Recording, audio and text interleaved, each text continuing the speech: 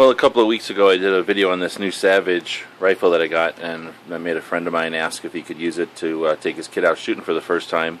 Of course I agreed, and then he asked me if I could take one of the 22 cartridges and make it inert so the kid would have something to remember that first shooting trip. So I recommended something else, and it just came in the mail, so I thought I'd do a quick video about them.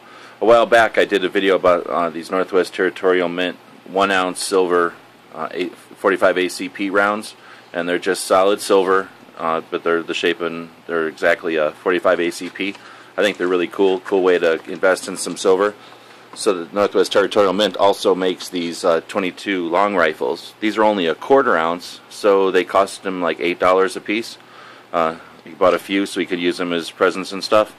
But 1/4 ounce of solid silver for like $8, and it's a little bit bigger. I guess we could do a video where we show that it's a little bit too big for it to actually insert into the gun, unlike the 45s, which are dead on.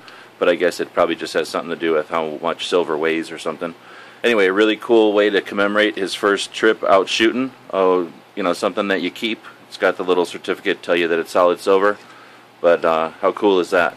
Anyway, I thought I'd post the video to let people know about it because I think that's a pretty clever idea. And I guess he bought a couple more just to make shipping worthwhile. Anyway, as always, thanks for watching. The guys and gals at gunwebsites.com encourage you to take a CCW class every year, practice at least once a month, and carry every day. Thanks for watching gunwebsites.com.